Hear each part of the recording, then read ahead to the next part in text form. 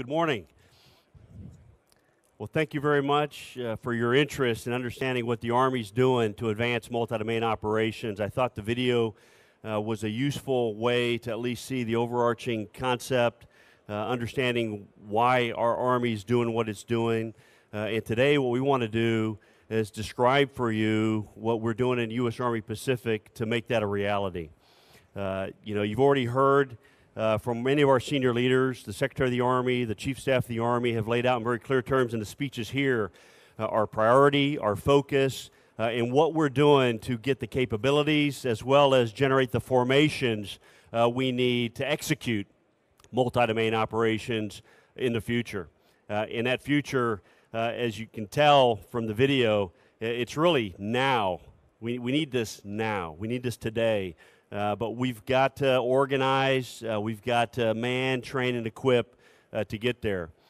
As the facilitator indicated, I'm Major General Pete Johnson, normally the Deputy Commanding General for U.S. Army Pacific. Right now I have the distinct privilege to be the Acting Commander.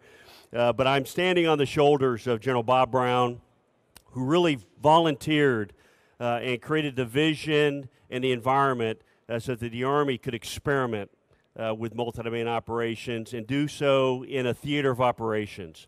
I'm also standing on the shoulders of Lieutenant General Gary Valesky, the commander of our 1st Corps, who provided the formation from within that we could actually test out some of these principles and create the initial formation that the Army is using to move forward, which is the multi-domain task force. What I'm going to try to do for you up front is provide you a little bit of context of the threat that we're facing, the environment that we operate in, talk to you about the guidance that we're receiving as a command out there in a theater of operations, and also then talk to you a little bit about what we're doing, what some of the lessons that we've learned from our experiences fighting multi-domain operations as a 4-star warfighting headquarters. Then also tell you a little bit about what we're doing to sort of innovate and experiment going into the future. And then my intent is to hand off to 2 great colonels. One, Colonel Tony Crawford, our chief of our Futures Division, and he's going to drill down into more specifics on how we've evolved, as well as some of the very specific capabilities that we believe we must have to move forward, not only with a concept, but to apply that concept against a very robust threat picture that we're facing. And then we'll hand it off to COL Joe Roller, who will describe for you. He was the Futures lead for 1st Corps. He will describe for you the 1st Corps experience in some of the lessons that they had given, the experience moving forward with multi-domain task force. Next slide. In the Indo-Pacific, it is all about China. That is the threat. That is what is creating the environment from which, and the lens that we're looking at on generating capabilities in our Army in the Pacific. China is very clearly seeking to dominate the region. They're doing so with a whole of government approach because they can. Very centralized structure with the Communist Party, etc. But they can generate effects across the region using whole of government, especially economic. You've seen examples of coercive economic policies. You've seen the example of debt trap diplomacy. We've got examples now in the Indo-Pacific where countries have had to cede their sovereign territory because they haven't been able to climb out of the debt due to poorly negotiated arrangements with China. It's very, very real. But what's driving multi-domain operations and our adaptations in the Indo-Pacific is the military threat.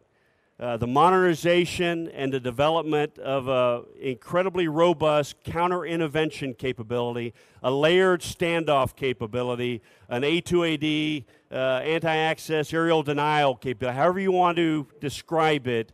But the bottom line, from being able to observe and being able to direct and target from the mainland forward is becoming an incredibly difficult situation for any force or any of our allies or partners in the region.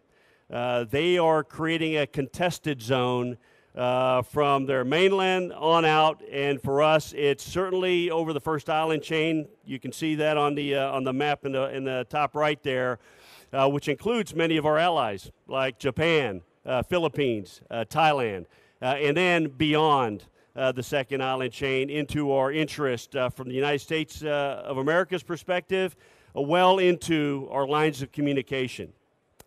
Essentially, the situation we have now is we cannot assure ourselves to have superiority in any single domain as we take a look at this broad counter-intervention capability that China has not only put in place now, but continues to improve.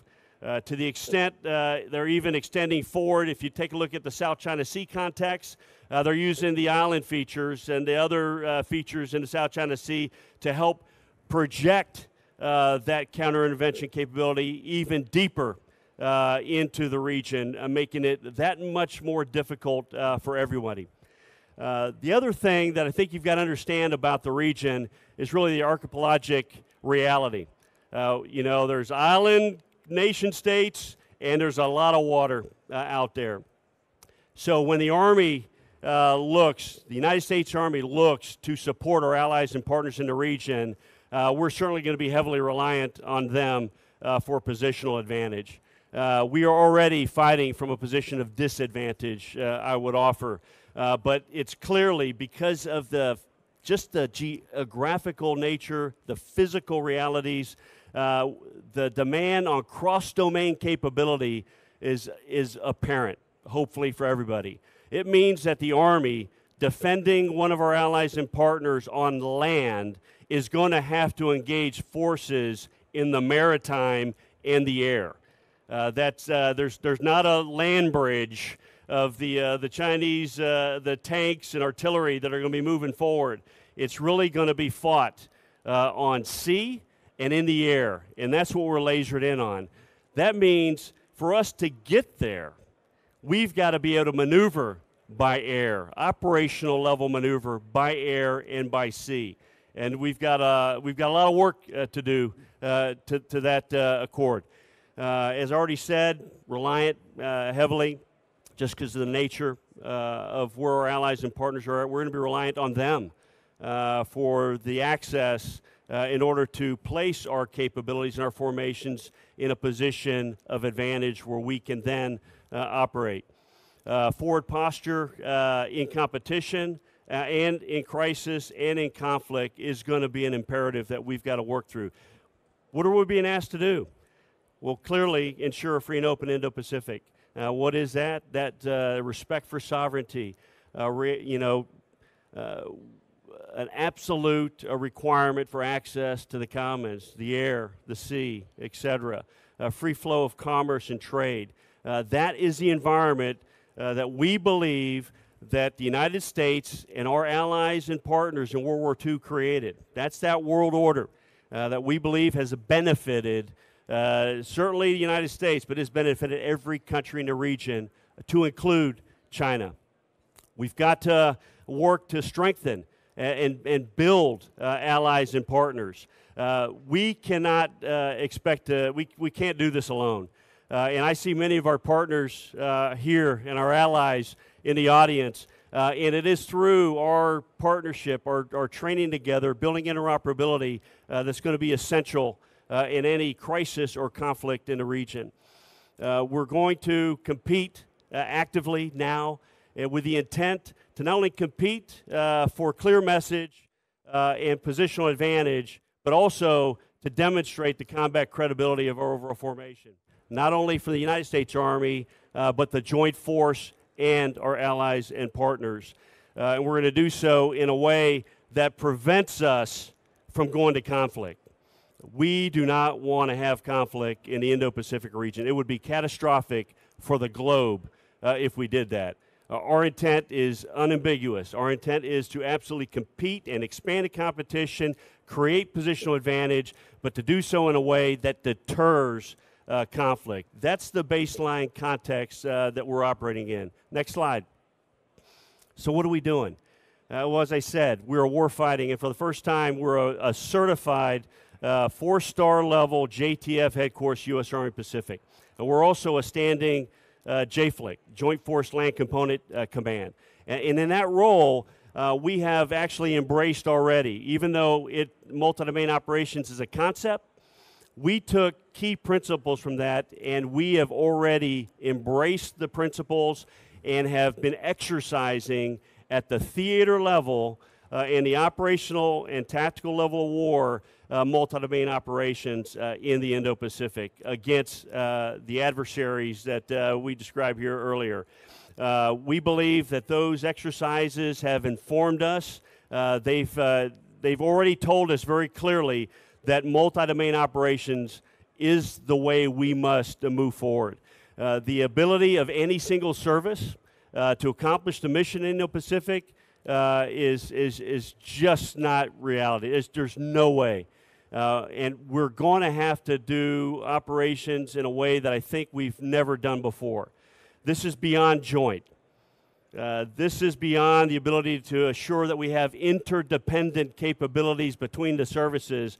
We've got to get to a place now where we can really fully jointly integrate in time and space and identification of decisive space where we can bring all of that to bear rapidly and continuously. We don't have we're not going to have the luxury of planning all of these joint plays out in advance. We're going to have to be able to operate jointly in a fully integrated fashion dynamically.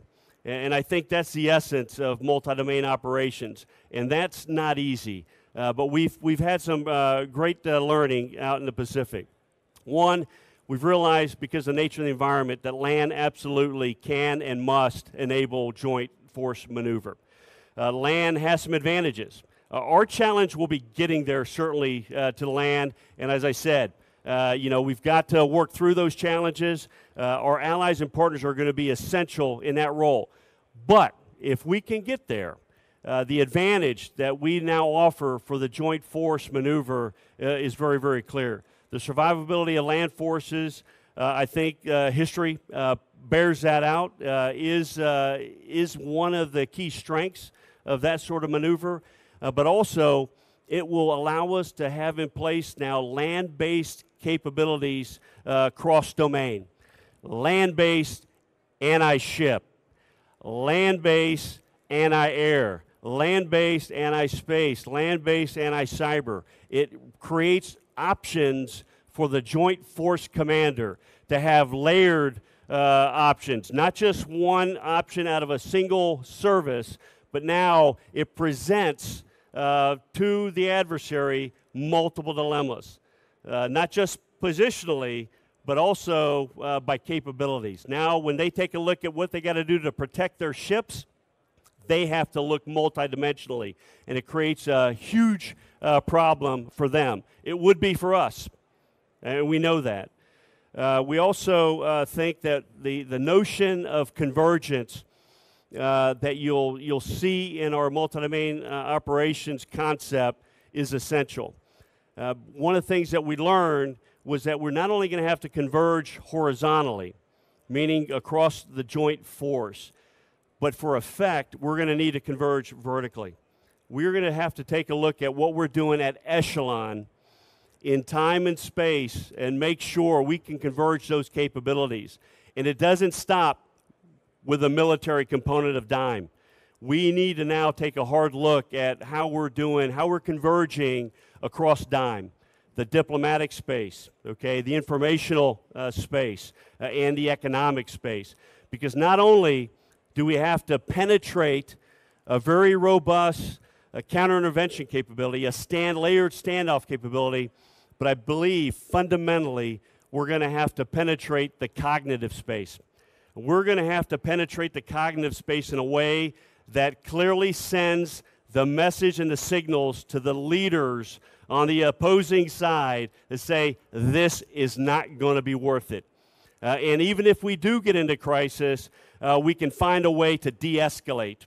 And if we get into conflict, we can find the earliest opportunity to drive the off-ramp, to get back to a position where we want to be in. And so I think the concepts of convergence is not only the kinetic and the physical on defeating the military capabilities, but we're also going to, I think, need to expand that reality to thinking about the information space and the cognitive space of the decision makers on the opposing force. We're testing, we're experimenting, we've opened the door to not only the Army but the Joint Force and our international partners to identify opportunities to see what we can do to integrate capabilities and networks and tactics and techniques in a way that will inform the advancement of multi-domain operations. We're certainly focused on long-range multi-domain fires. And when I say multi-domain, I'm not just talking about surface to surface. I'm talking about, we're also thinking about surface to air in a unique way. Traditionally, our Army has thought about air and missile defense.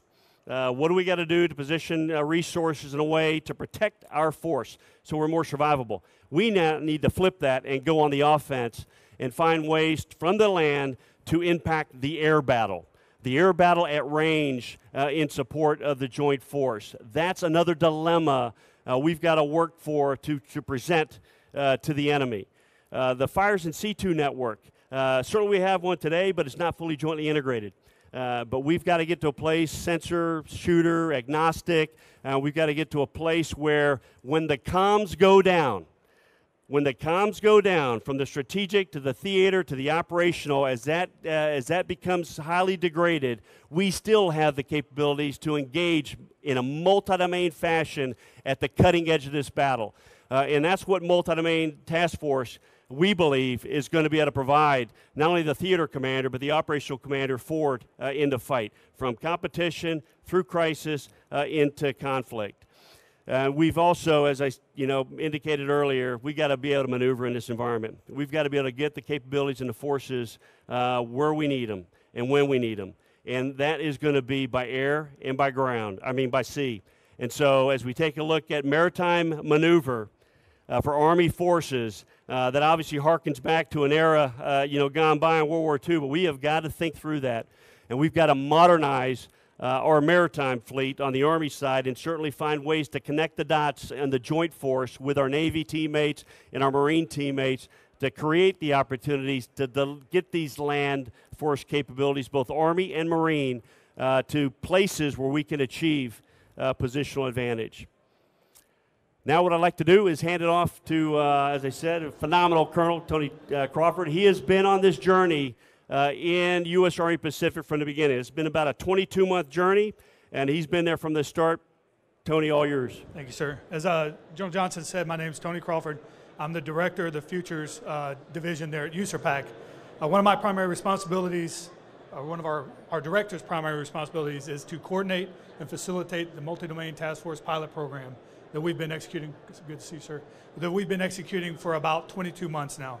And so my intent this morning is to give you a quick update of where we are with that pilot program, where we're going, what's next, and then I'm going to hand it off to Colonel Joe Roller from First Corps, who's going to give you a very more refined look at some of the lessons learned. But I'm going to give you some of the lessons learned from a USARPAC and theater perspective, as well as how we're informing both U.S. Army Training and Doctrine Command, Army Futures Command, and ongoing modernization efforts from some of the results of this program. So next slide, please.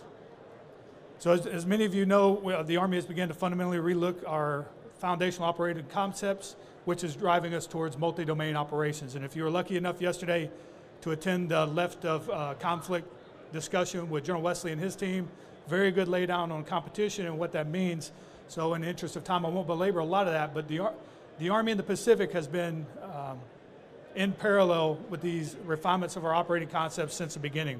And really our momentum out there came from LandPAC, which is AUSA's event for Land Forces Pacific in 2016, when Admiral Harris, the then PACOM commander, was asked, what can the Army do here in the Pacific? And that quote tells you, he said, I need the Army to be able to sink ships, shoot down satellites, shoot down missiles, and prevent the enemy from communicating. So he gave us some pretty clear guidance back in 2016, which then kind of shaped what we thought an MDTF might need to look like as we move forward. Next slide, please. So General Johnson talked about some of the basic tenets of MDO, the concept, so our foundational operational concept that we are using as the foundation for our joint warfighting concept in the Pacific. But as he said, it's expanding the competition space, presenting those multiple dilemmas for the enemy, and really it's to deter.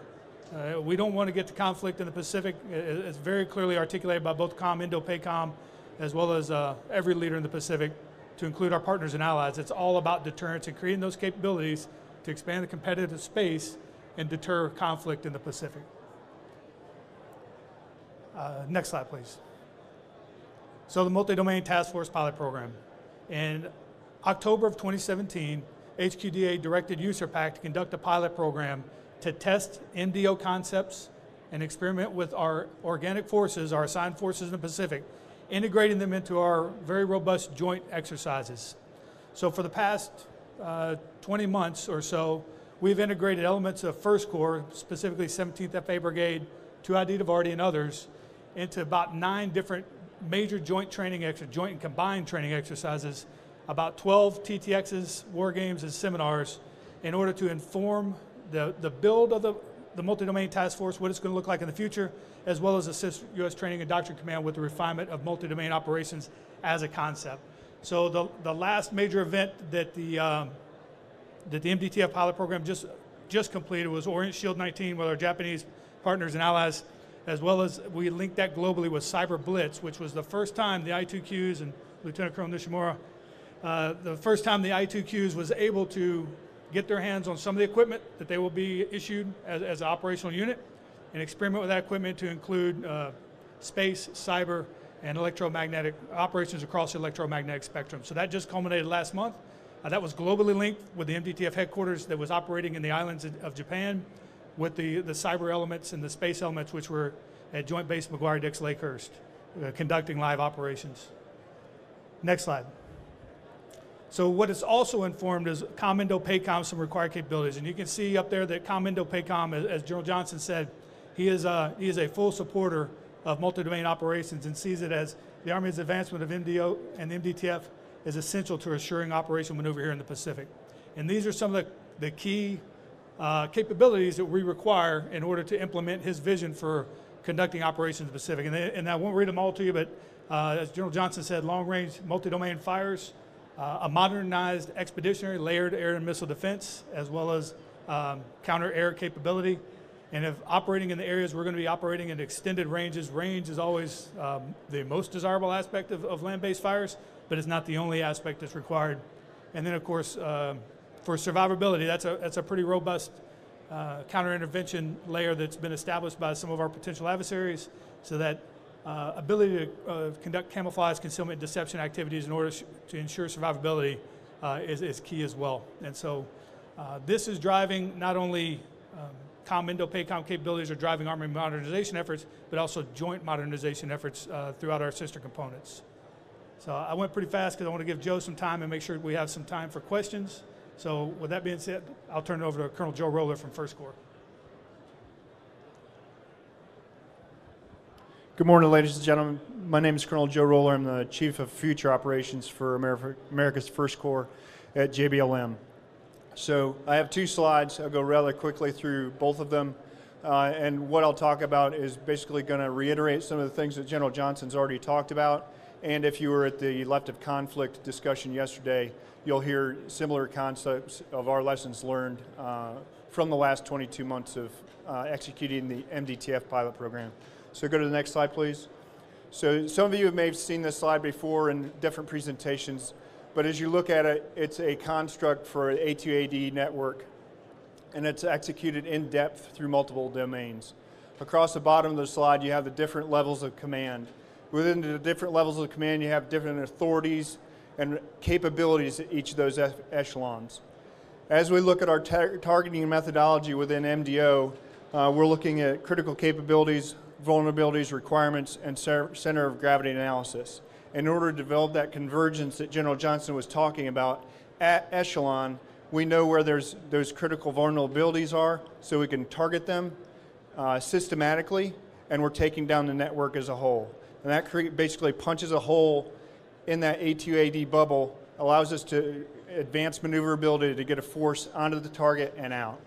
So If you can go to the next slide, I have 5 key takeaways that we've learned over the past 22 months, 9 various exercises, either joint, multinational, in their arrangement. So the first being exploitation planning as important as a penetration. So I talked about at echelon how we penetrate that bubble and deliver the force.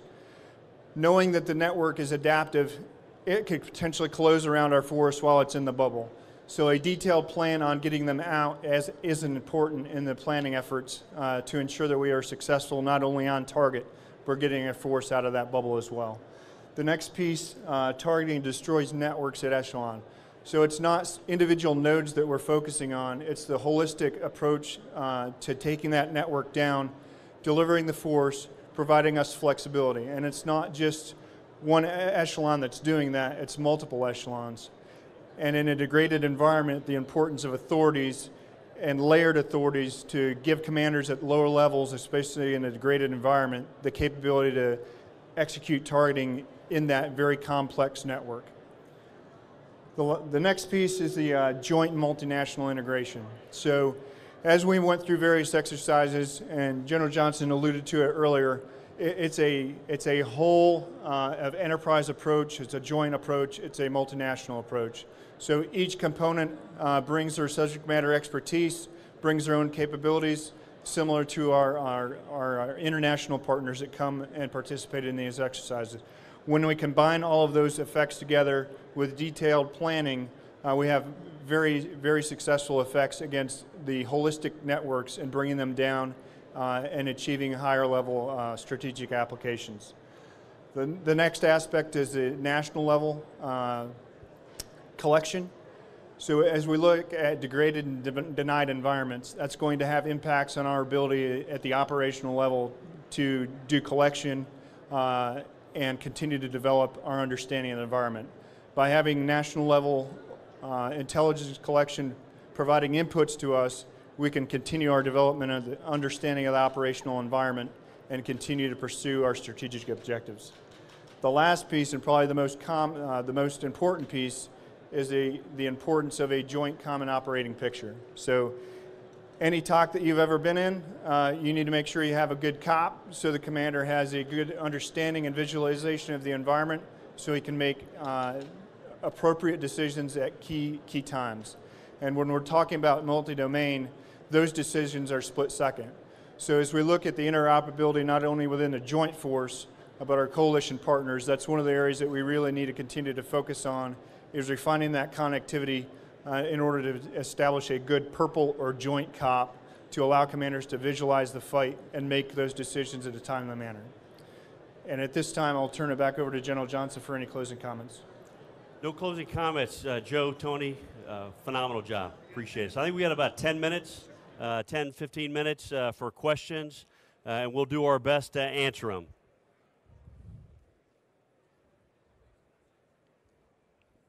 Do we have mics? There we go. All right.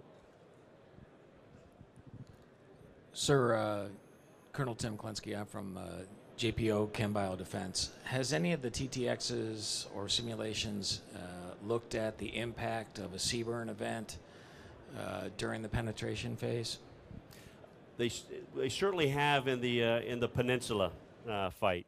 So as we take a look at what are the right multi-domain operational concepts and whatnot to deliver in a Korea context, there has been some work there. But in the broader context, we have not really pulled that thread to the amount you might think, partly because of the threat picture. That is not one of the most significant part of the threat picture when we take a look at the broader regional challenge that we're dealing with. It hasn't risen to that level. But we're going to need to get there. And certainly I think for the potential conflict on the peninsula, that would be, I think, front and center. There's been, I think, some work there to that regard, but as we've taken a look at the broader integration of multi-domain operation at theater level, we have not yet done that. Appreciate the question.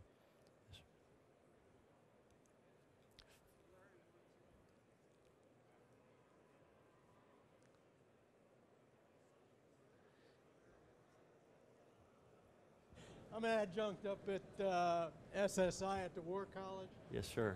How does the MDTF concept differ from the Marine Corps' EABO? Is it more of the same, or are you doing something different? I think there's an intersection. Certainly what the Marines are trying to do as part of the Navy Marine team, providing options, certainly part of that Navy Marine team to get forces ashore, long-range precision fires, et cetera.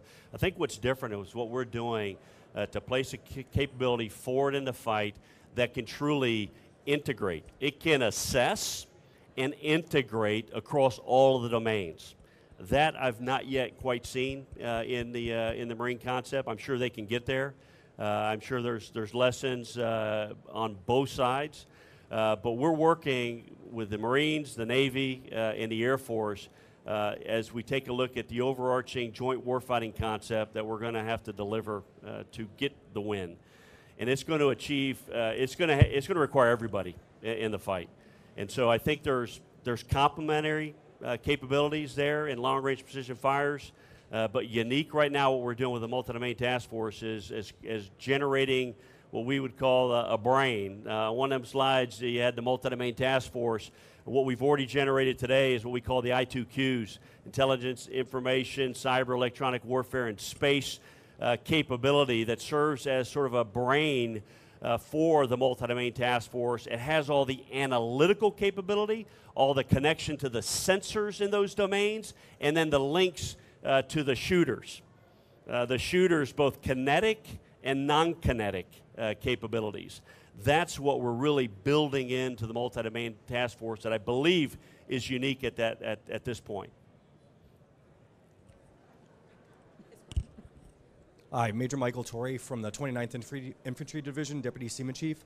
When it comes down to the commander's intent with the operational, like the COP for cyberspace and electronic warfare, was the I2Qs able to meet the commander's intent?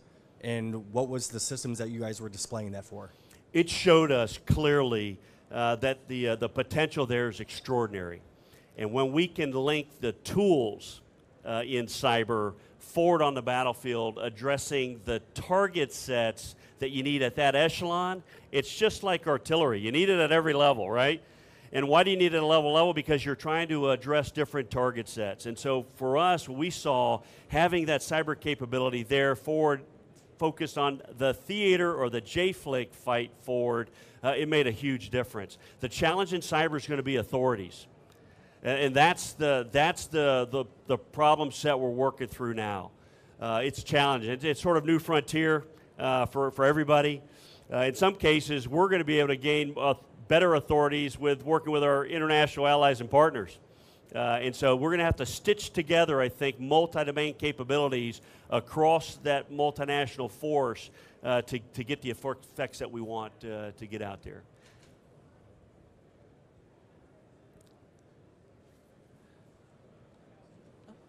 Right here, please. G'day, sir. We've talked really effectively about those activities in an MDO sense we can achieve in the conflict. I'm interested to explore your thoughts about what activities in the MDO sense in the competitive space, so we're talking soft power, right, that are achieving greatest effect in the Indo-PACOM at the moment. It's a great question. So what do? You always keep this combat credible capability that you're developing. How do you employ it in competition? That's what we're doing today, is trying to figure out, hey, how do we expand the competitive space? I think one of the things that MDTF does, especially forward posture, dynamically forward posture in the theater, it creates a link for deterrence. So part of that competitive space outcome has to be deterrence. And so there you've got to present already forward on the edge of this potential conflict zone the real capabilities that we'll be able to engage from the start. And so I think that's where we see a key role. The other role is, when you got to be in the environment to know the environment. And now when we take a look at that environment, it's understanding that environment across all the domains. So having a multi-domain task force forward with the analytics, all of the sensor capabilities and whatnot, then you get to understand the environment that you might have to fight in. And that's also another message to a potential adversary to say, hey, look, they already understand the terrain. They're not coming to this cold. We don't want to come to this kind of fight cold. It's our intent, part of the competitive bargain, is to maneuver in that battle space, in competition, in a way that sets conditions for us to fight and win if we have to. That's what we're trying to do. I think there's an information environment component to this thing as well in competition. And so I think leveraging the capabilities that we would use in wartime to kind of advance in the diplomatic space, help inform and educate that diplomatic effort, I think also has great potential. But we're working through all of that. That's a great question. I appreciate that. Last question. Sir, Lieutenant Colonel Kagiwara from JGSDF, working at your headquarters as a liaison officer. Ground Self-Defense Force are closely working with the USARPAC in order to the integration of cross-domain operations and multi-domain operations. During the presentation of our Colonel Roller, he mentioned about identifying critical vulnerability of the competitors. Our staff back in Tokyo trying very hard to figure out how effectively we can do that. If it's still unclassified material, and it's safe to say, how do you approach to the most effective method to identify critical vulnerability? Critical vulnerabilities in the potential adversary or our critical vulnerabilities? Because I think we've got to look both ways. I think one of the things that we're taking a look at here as their capabilities increase, we've also got to make sure we understand our vulnerabilities and maneuver to create the best possible advantage that we can. First, I want to thank the Japanese Ground Self-Defense Force. They have been instrumental in us operationalizing multi-domain capabilities. We just did our first deployment of a multi-domain task force to Japan as part of Orient Shield. They also participated in Cyber Blitz, but it's this partnership. This is a very rich partnership, and I think we're pushing each other. Japanese have a cross-domain operations concept that they're working through and trying to generate doctrine. We've got multi-domain. It's essentially the same thing. And we're working closely hand in hand to get there. But I think this kind of connects to the competition space piece. To identify the vulnerabilities, we are going to have to start maneuvering to some degree in the domains to kind of see where those vulnerabilities might lie.